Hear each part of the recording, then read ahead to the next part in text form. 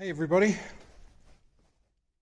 I've got my baking tray back so we can continue with the third and I think probably final part of multi-power, how it works.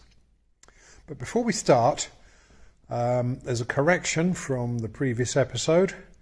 A couple of people were kind enough to point out to me I'd made a mistake, which yeah I had. I said that it was high multi-power was a 10% overdrive and low multi-power was a small underdrive. That's not correct. High multi-power is about 10% overdrive and low multi-power is about 0.5% overdrive. So even in low multi-power you're still faster or slightly faster than a just a conventional 3-speed or 6-speed. Anyway, with that said, let's just quickly have a recap over what components we got here. If you remember, that is the main input shaft for the gearbox. There's the input shaft for the PTO and hydraulic pump. Input shaft housing, multi-power control valve. That's the PTO drive gear. If you look, when that rotates, that's the PTO input shaft turning. Multi-power clutch. That's the bit that engages and disengages when you flick the lever and open that spool valve. High multi-power, there and there. Low multi-power, that gear and that gear. And this big helical gear here is what transfers the drive back up to the main shaft for the conventional gearbox, and that spigot there just slides into a little bearing on the end of the main gearbox, main shaft. Okay, so drive comes in through here, goes down through multi-power, and then depending on whether high or low is engaged, it's transferred back up to the conventional gearbox through this one. Does that make sense? Right. First thing we need to look at here is that when multi-power is not engaged, high multi-power is not engaged, this gear here is not attached to this shaft at all. So that gear can rotate freely. Low multi-power, however, is splined onto that shaft. When we get down to the counter shaft, high multi-power here is splined onto the counter shaft, but low multi-power isn't. So when the clutch is engaged, this gear will turn with the engine. It's splined onto this, it's engaged with this gear, which is splined onto this shaft, so high multi-power goes in here, that gear, through that gear and back out into the main gearbox, which is sitting there. Now when there's no hydraulic pressure and low multi-power is engaged, that gear, of course, the clutch is not engaged, so that gear is free to turn on its own, and drive will come through this gear and it'll drive that gear, which, if you remember, we said just now, look, I'm turning this here, that gear is loose. So how does drive get from that gear onto this shaft and back into the conventional gearbox? Well, inside here, again, is where the magic happens. Okay, so we've all had a good look at how the input shaft works and the clutch. So let's move down to the counter shaft. As we just said, this is the high multi-power gear, and that is splined onto the end of the counter shaft, so that if that gear is turning, the counter shaft is turning as well. The low multi-power gear, And what we've got is a spring that fits inside this, and a thrust washer as well, and that spring sits there. Now what you'll see is this. I talked in part 2 about the overrun dog clutch. Well, that's what we've got here, and if you notice, as I slide it out, it rotates slightly because it's mounted onto helical splines, and that is the the feature, if you like. Also, if you notice, looking at those teeth end on, they're not symmetrical. They've got a low side, a ramp, and a high side. So what that does is allows this, when it's engaged there, right, when you're in high multi-power, the drive is coming from here onto this, which is splined onto the end there. That is transmitting power directly to this counter shaft. Okay, so the counter shaft is turning and the low gear is disengaging because, if you look, it will be sliding up that ramp, disengaging and pushing against that spring. So that is how low switches to high. Now when you're in low, the clutch here, if you remember, is depressurized, so that gear is free to rotate, and that gear that's attached directly to the main input shaft from the clutch plate there, and that's transferring drive directly to this. Now this time, as this is free to rotate on the counter shaft, so the counter shaft will rotate without that gear. So what happens is, because it's rotating and it's pushing against the, if you look, there's, as I said earlier, just a moment ago, there's a low side and a high side and a ramp on those teeth. Okay, so when you're in low, this gear is being driven and it's rotating in such a way that it pushes against the high side of these teeth. So it's also pushing against these splines, these helical splines here. So it's actually engaging this gear, allowing this one to freewheel and transferring the drive back up here into the gearbox. However, when you are on a slope and you find that your forward speed is increasing, what then happens is that instead of the drive being driven against the high side of the teeth and against these splines, the drive is coming back from the wheels and it's coming against pushing against the low side of these teeth and the ramp, which allows it to disengage. With only the spring pressure there holding it, it allows that to disengage, and that's why you've got no engine braking in low. Does that make sense? It should do. Anyway, the other thing that people always ask is, well, why can it be difficult to change gear when you're in high? When you've got your foot on the clutch and it locks, you can't roll backwards down hills and things like that. That's quite simple. You're in high, that gear is locked by the clutch, so drive is going through that gear.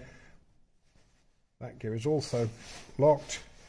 You've got pressure pushing backwards against these splines here, and you have got pressure pushing against these teeth here. So if you like, the high and low gears lock, which is why you have that feature that stops it from rolling back on hills when you're in high multi-power. If you find it's difficult to change gear, you just flick it to low, lose the pressure in here for a second, and it takes all the force that's inside the gearbox that's making it difficult to disengage the gears is dissipated, and you can once more change gear again. It's pretty simple when you look at it like that, isn't it? Anyway, hopefully that's given you an insight into how multi-power works. So the last part of this video is going to be just a little bit on what can go wrong, what does go wrong, and what it costs to fix. Well, as you can see, it's simple. There isn't really a lot that can go wrong with it. These teeth on these parts, the components of the dog clutch, I guess they can wear out. I have not personally seen one that's done that. I have heard of it, but I've not personally seen one. Not much to go wrong here. The only areas that I have seen problems, and I've seen quite regular problems, is in the clutch here. If you're in low multi-power for a long time, this clutch can overheat. So when you're working in low, it's always a good idea to flick to high for a few minutes just to keep the oil flowing through there. If you don't, you can overheat that clutch, you can cause premature wear in the friction plates, you can cause the friction plates to warp, and that's when you're going to start to get problems. If you do get wear in these plates here, and as I say, that's usually caused by running in low for too long periods without flicking to high, that will show up as the multi-power slipping in high. So it will, you'll be able to drive it in low, but as soon as you switch it to high, you will kind of start to lose drive and get problems that way. Another thing that is the seals inside here. There's high pressure seals in here because, as I said in I think the second video, this cylinder contains a hydraulic actuator. If the seals go in that, again, you'll find it difficult to engage high and it will slip. Another area again in here is that the plates warp.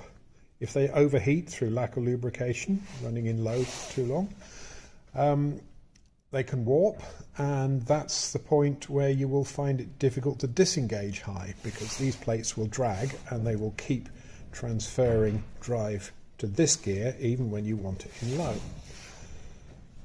And the other real problem that I've seen with these is on the input shafts. I think if you can go back to video 2, you'll remember that I said there's a groove in the input shaft here that has 2 cast iron piston rings in it that are the main hydraulic seal for when the oil goes from the spool valve down into the actuator inside the clutch here. Now, the input shaft can wear, and you can lose pressure that way. The rings can break up and they can wear, so you can lose pressure that way. Or the input shaft carrier itself can get grooves worn in it, and again you'll lose pressure that way.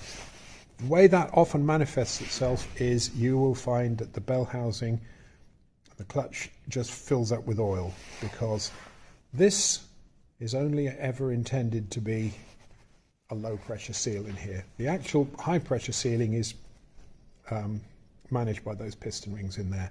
If there's any kind of leakage around there, you've got something like 3000 psi coming out through a fairly low pressure seal, and you will just get so much oil coming out here that you'll immediately know what the problem is. Anyway, that's giving you an insight into the most common things that can go wrong with it. Now, the cost, that's another thing that people often worry about.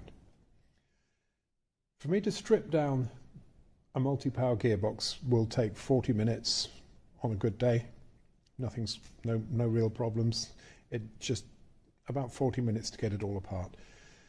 To rebuild the clutches, put new seals, new bearings, just to do a proper refurbishment job on it, it's about another hour and a half to put it back together.